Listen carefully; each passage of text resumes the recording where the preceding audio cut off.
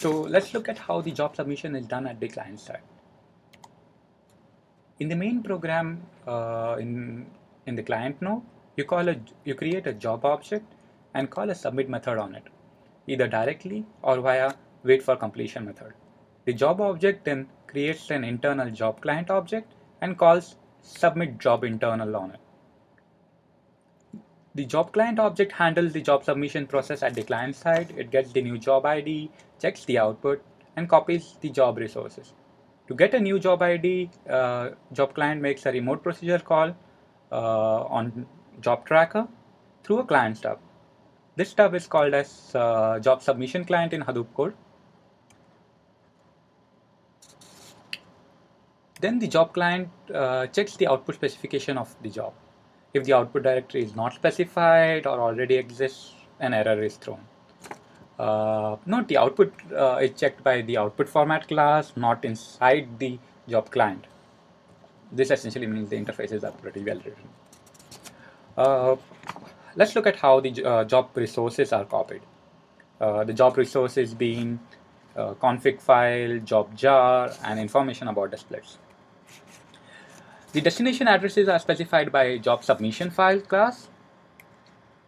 This includes the staging area, submission area, the path to the config file, path to the jar file, and the information about the split. The information about split is divided into two files, split meta file and split file. The split meta file is used only by the job tracker to create the mapper's locality structures.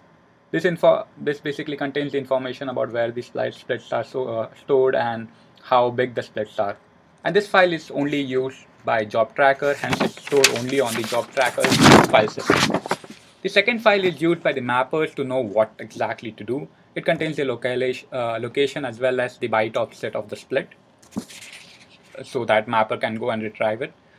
Now let's look at how exactly the job client copies the job resources.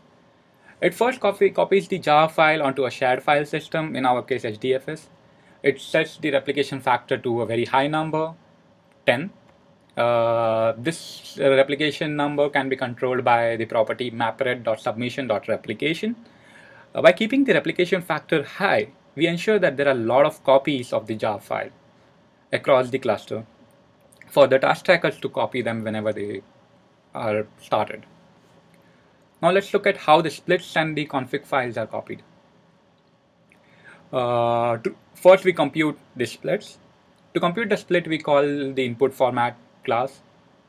Then the splits are sorted according to the size. The logic essentially says that the biggest splits are processed first, and at the end we process the smaller splits. Well, we can modify this logic by modifying the array.sort logic inside job client's write split method. Essentially, this is what we did in our paper, online aggregation for mapreduce job.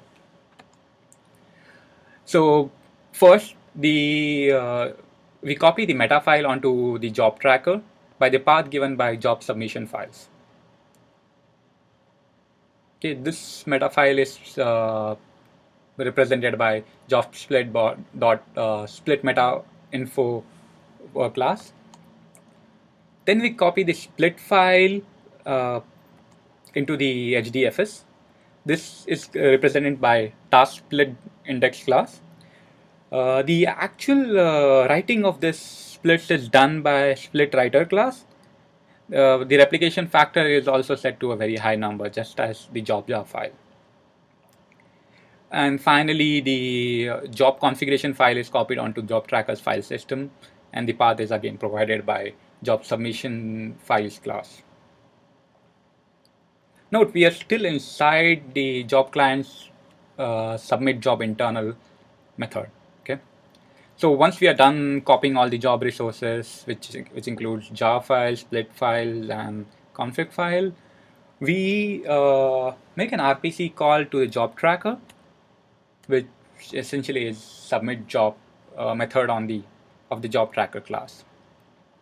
That's it. We are done at the job submission at the client side. Now let's look at what happens on the job tracker side.